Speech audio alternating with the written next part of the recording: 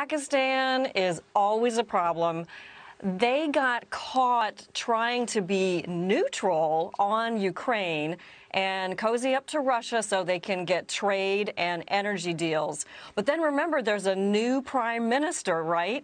So the question now is Pakistan's got to make some choices. And the head of Pakistan's army came out and said, go Ukraine. Now, Pakistan's a democracy, but the army keeps a really tight control of politics. So let's see. This is not a good time for Pakistan to try to be neutral.